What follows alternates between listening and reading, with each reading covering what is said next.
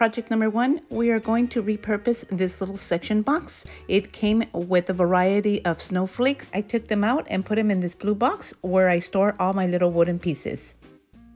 The sky is the limit when it came to repurposing this. I had so many ideas, I just wasn't sure which one I wanted to use.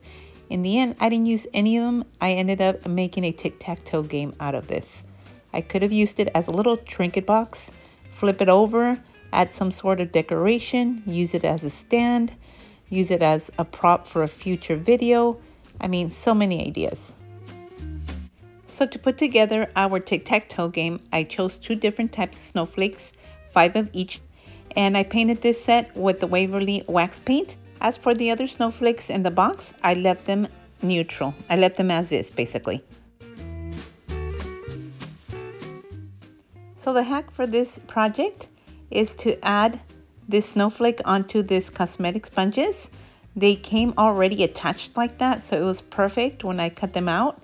And I just added the snowflake and made it into a stamp.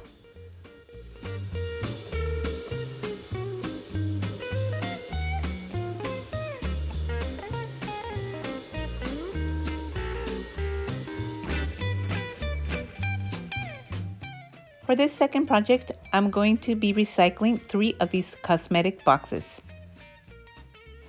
Here, I'm covering the bottom of my box with some jute rope, and all I'm doing is a zigzag motion.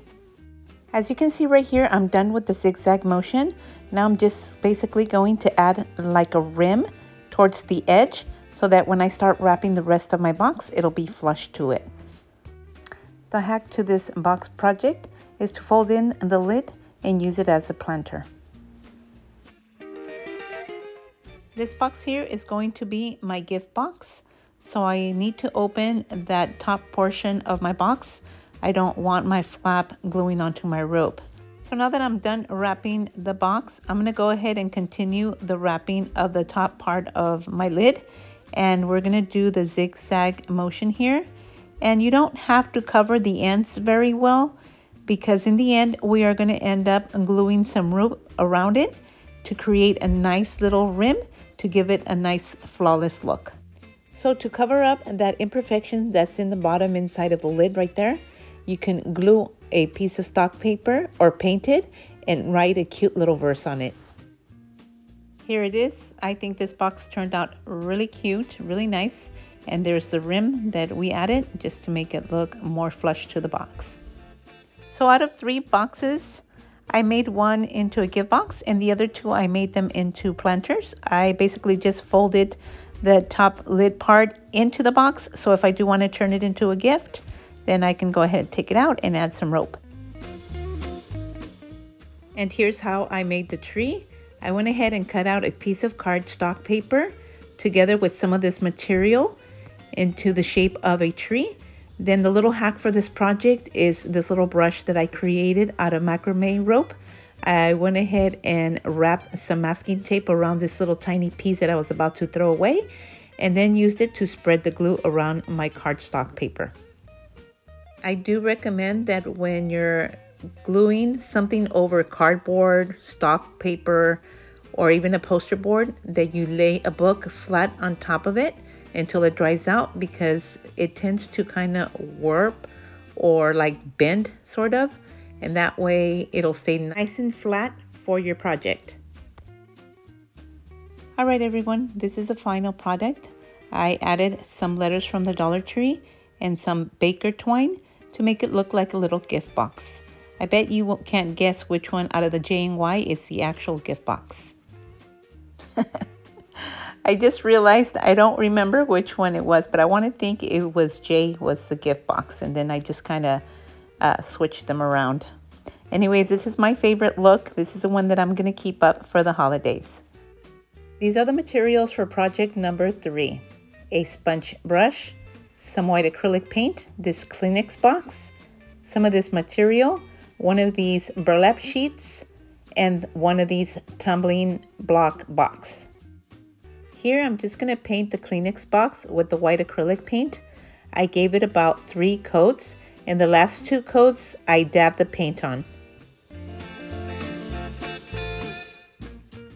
Once I'm done painting what's going to become our snowman, I'm going to set it to the side and let it dry. Meanwhile, we're going to gather all our pieces for our hat and construct our hat.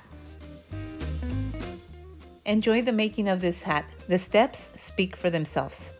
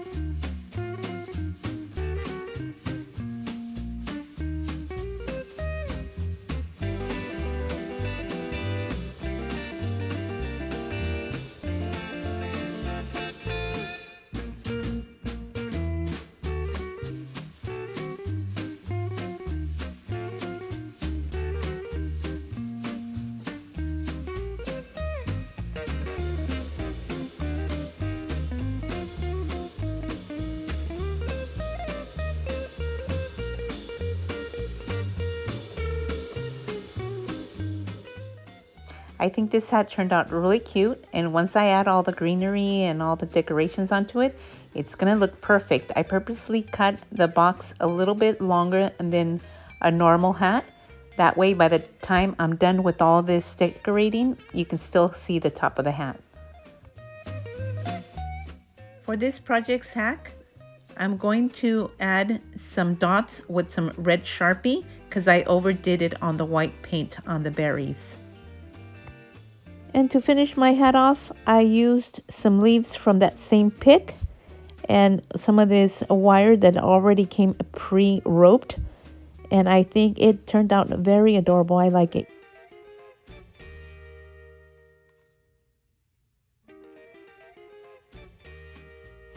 I'm loving the texture that the dabbing of the white paint left onto this Kleenex box. It almost looks as if it's actual ice. So really 3D, very nice looking. I'm more of a googly eye type of person, but I decided to test my skills and draw the eyes out. I think they came out okay. The hack for this project is painting the tip of a floral stem orange and creating the carrot for its nose.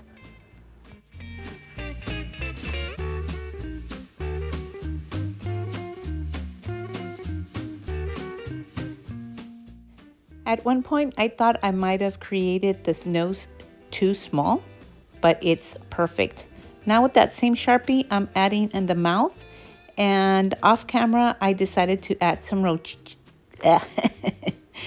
rosy cheeks onto the snowman. I think the snowman turned out so cute. And for the scarf, I'm going to use the same material that I used for his hat.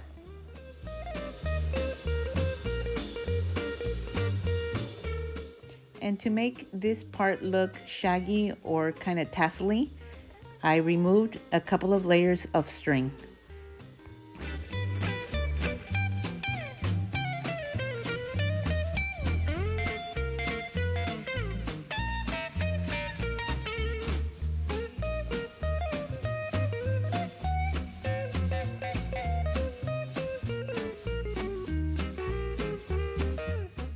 And as for the buttons, I used the smallest round sponge paint brush that I had and some black chalk paint to create the buttons.